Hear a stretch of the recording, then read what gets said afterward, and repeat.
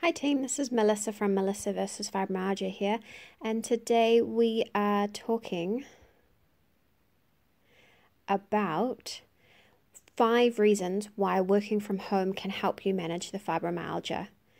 Energy conservation and the ability to administer self-care are 2 very important elements to living well with fibromyalgia. Working from home can be a little isolating, but it is a great opportunity for those of us with chronic pain or chronic fatigue.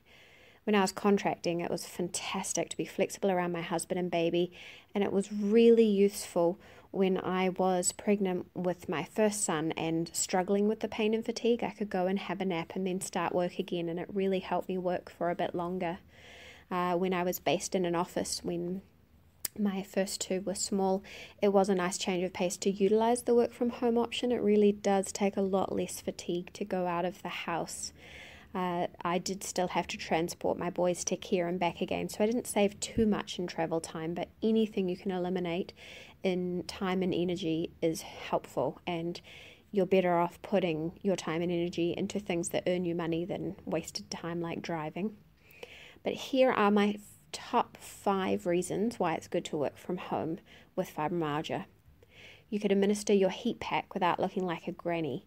Heat is my favorite pain management mechanism, and that kind of works with the deep heat as well. I love deep heat, but it is a very strong smell, so I feel quite a lot less self-conscious when I'm at home. You can use your breaks to lie down and pace the day as you need. Eating is also easier. I'm a grazer, so rather than just sitting down and eating a big lunch, I break it down into smaller meals. And if you're still at a place where you need to have a rest in the middle of the day, it's really great to be able to just pop in and have a nap. You can do yoga stretches without poking your butt out or getting on all fours in the office. And you can stretch your neck a lot without looking odd. You have more control over your working area. Now this is quite important, like temperature control, lighting, windows, etc. My home desk is set up perfectly for me, and I have my Swiss ball if I get sick of my chair. You can also get heaps done without the constant interruptions and without the little stresses that the office provides. Research suggests it takes something like half an hour to settle back into a task with each interruption, and I find that sometimes you can be capable of working but really easily distracted by noises or lights or any of those sorts of things. So these are my top 5 reasons working from home is awesome. Another thing that now comes into the mix is once I have a 3rd baby, I think that I will need that flexibility and efficiency in order to be able to continue working.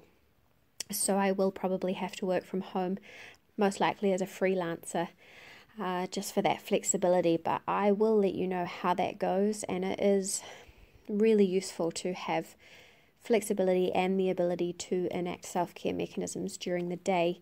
I'd love to hear from you about what you do to get you through work, and if you are able to work from home and if you find that useful, and what you do if you're in the office, how you go about doing your stretches or anything like that. And we will talk again soon. Bye.